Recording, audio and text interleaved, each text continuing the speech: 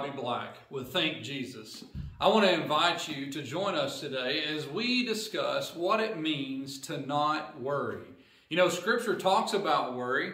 In fact, in Matthew chapter 6, verse 34, it says, "Therefore, do not worry about tomorrow, for tomorrow will worry about itself. Each day has enough trouble of its own." Amen. Ain't that the truth? Each day has enough for us to worry about without having to worry about the future or what we left behind right in the past. So I want to encourage you to join us today as we discuss what it looks like to live a life that Christ has called us to. A life of no worry, no fear, as we join together this week on Thank Jesus. Well, I think this next one is going to talk to a lot of people. You know, there's a lot of folks in this world today who are filled with worry, who are filled with anxiety. And I mean, it's all in our churches, guys. If you look at our people, there's people hurting, there's people worrying, people who are stressed out and overwhelmed with life, you know, and I think they need a word from God. I think they need to hear God speak to them and feel His presence. And so Matthew, I think 6:34 is where we had that marked. And it says this, it says, "Don't worry about tomorrow, for tomorrow will bring its own worries. And today's trouble is enough for a day." And man, I tell you, I read that and I think about those words quite often. I don't know if y'all pay much attention to these words, but for me, I think about these and how true it is that today's trouble is enough for today. I mean, you know, we can dig ourselves a hole really quick, worrying about everything. And it's extremely hard for us to put everything aside and just focus on now, in the moment. And I have struggled for the last year, as I think about this piece of Scripture, to do this, to stop focusing on everything else and focus on now and what God has planned for me today. And it's when I throw in there what God has for me. And it's when I focus on what God has for me that I forget about my worry. And so that's where I go when I get this piece of Scripture. And I just think, I want people to know that, you know, God is over and above and exceeding anything in this world. There is, I don't care what fear you have, what worry you have, I don't care what it is. God is bigger, God is greater. And He will give you the power to get through it, to get above it, beyond it, whatever it is. But it only comes through that right relationship with Christ. And man, I tell you, that's one of the things I think for me that here lately my life has been a little more difficult than I'm used to, and I have got worries, I've got stress, and this for me has really spoke hard the last few months for me to read this over and over and over and just know that, you know, worry about today.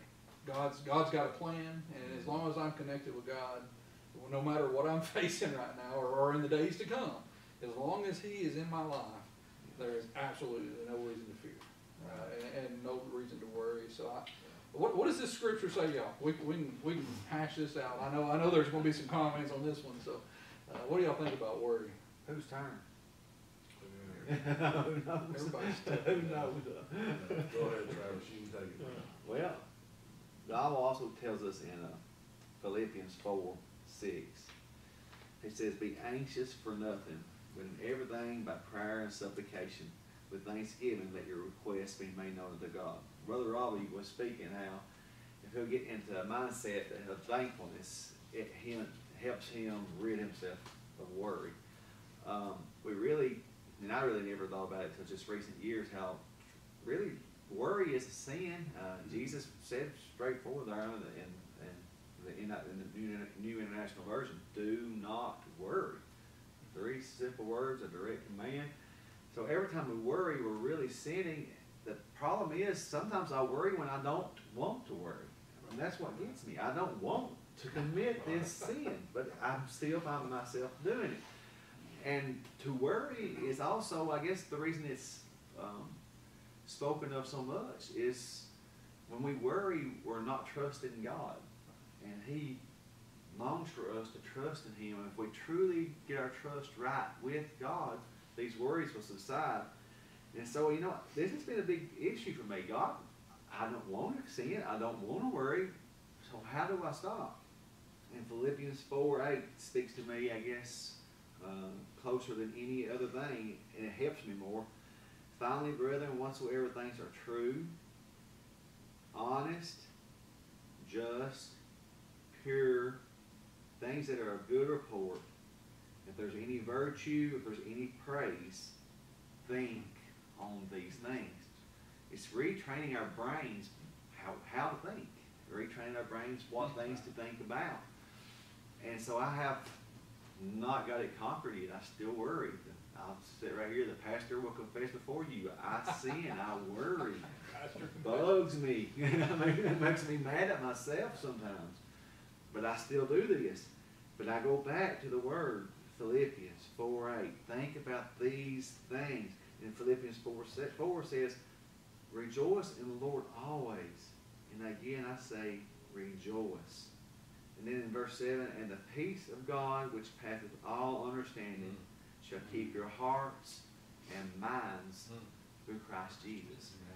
So, and then I go to Romans 12:2, to don't be conformed to this world, but be ye transformed by renewing this mind right here. So that's where I begin, and I'm still working on it, and I'll continue to work on it, I'm sure, until the Lord comes and gets us. But one thing I know for sure is He does not want us to worry. He is my source. He is my supply. And the more I realize that, the less I'll worry. The more I'll thank Him, like you referenced, the more I'll have a thankful heart, the less I'll worry. He's done too much. He's proved Himself too real to me too many times for me to forget what He's already done. And if He provided for me then, He'll provide for me tomorrow. All right, good deal. Me and my wife years ago, we saw a church sign that said, what part of thou shalt not do you not understand? and I want to apply that here. What part of do not do we not understand? And then following Pastor Travis here, one thing, the only thing that I can think of that we could replace worry with would be worship, would be thankfulness. You know? Yes. And therefore do not worry about tomorrow. These two verses came to my mind. First of all, Isaiah 55:8, for my thoughts are not your thoughts, and my ways are not your ways, says the Lord. And then down in Jeremiah 29:11, for I know the thoughts that I think towards you, says the Lord, thoughts of peace and not of evil, to give you an expected end. Praise God. For I know the thoughts. I know the plan that I have for you. God knows all this. And therefore, we shouldn't worry about tomorrow. We get so wrapped up in worrying about tomorrow. And again, I just want to go into a life lesson. I was early in my pastoral ministry, and I had all the, I was 25, 26 years old, a very young man, good health, and I had all the signs of either of a coming stroke or a coming heart attack. And I was at the point, I don't do this often, but at the point I was telling my wife, I'm going to have to go have some tests around. I got something going wrong with my body. And she said, what are you doing different? And I said, well, I go over to the church on Monday and I go through the previous Sunday services and reevaluate and finances and attendance and all this stuff. And she said, quit doing that. And I said, well, I can't. You know, I want to make sure all the affairs of the church are okay and everything else. It's godly worry. Yeah, and she said, you're worrying yourself to death. And so I called my dad up. He was pastoring in Knoxville then. And I called my dad up and I said, you got a pool at your house. You got a few days off, yeah? And I said, me and Tammy and the girls are coming up, and I want to spend about 3 days with you. And I want to ask you to do me a favor. I don't take this as biblical advice, and just do it if the Lord would lead you to do it. But I asked him, I said, will you do me a favor? And he said, what's that? I said, I'm not bringing the Bible, because if I go to reading the Bible, I'm going to start thinking about the church. And it's killing me thinking about the church. And I said, so I'm not going to bring my Bible. I said, I don't want to talk about my church. I don't want to talk about your church. I said, if God comes up, that'll be okay. But if he don't come up, that'll be okay. I just need a break. I said, I just want to enjoy my family. enjoy time with my girls. And so we spent 3 days in Knoxville, Tennessee, and our girls swam every day. We cooked out, we ate, we had a great time. I left after those 3 days. He said, son, it'll be all right. God will help you through this. I've never dealt with worry again. Praise God. I gave it up.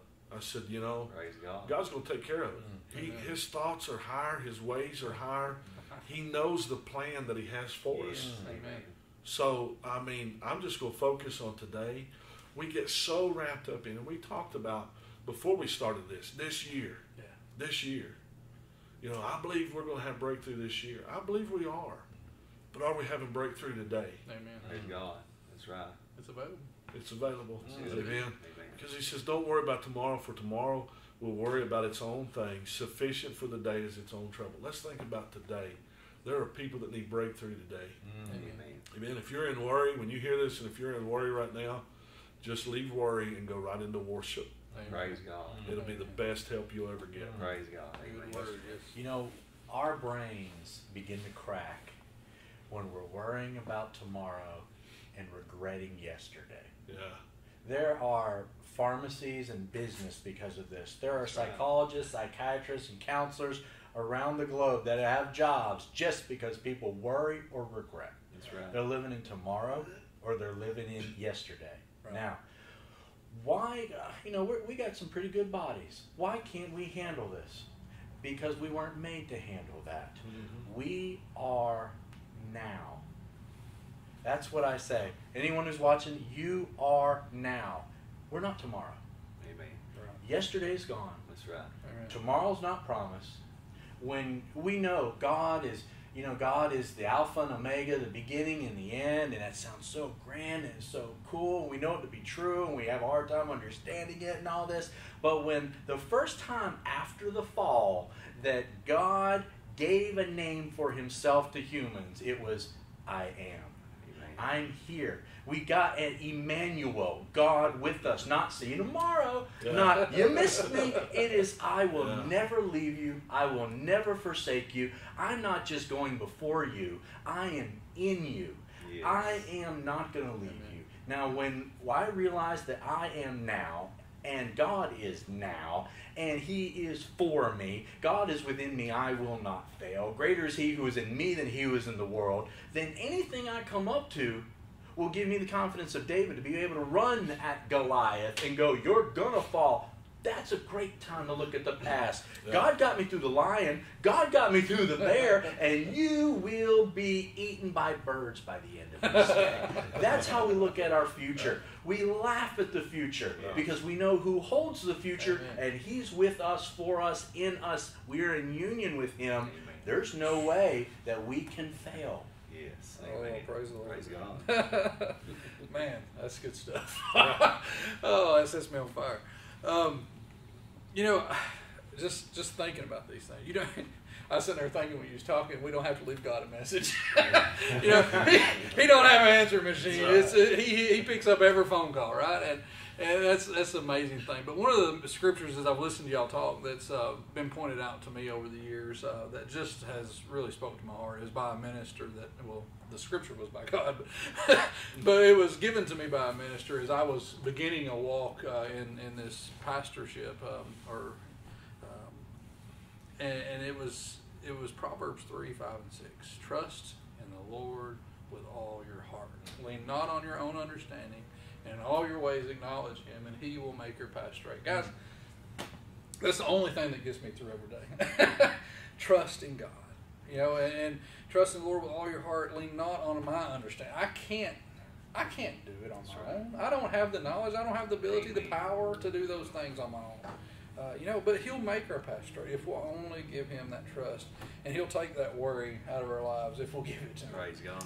And just like you said, I mean, he done it for you, he's done it for many, and he'll continue to do it. But it's just a matter of us realizing how to handle it and how to get past it. And you know, if you're worrying, Travis said it's a sin. It is. But we're all sinners, and we all do it. And we fail. Even pastors, the best pastors, fail to handle this sometimes the way that we need to. So just know that there are ways to handle it. Praise God. And exactly. Thanks be to God Praise that God. we have that opportunity, Amen. and we can deal with it appropriately. We have this word. I've hidden your word in my heart that I might not sin. You know, we're not required to sin. That's right. Isn't that That's crazy? right. That's right. You know, we're just like, well, That's right. we all have sinned. We don't have to tomorrow.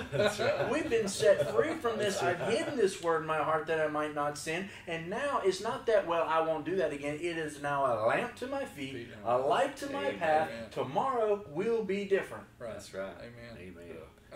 We are no longer slaves to sin. Yes. We have been set free by His sir. crucifixion, by His death, burial, and resurrection. We are set free. We're no longer slaves to sin any longer. Mm. Praise God.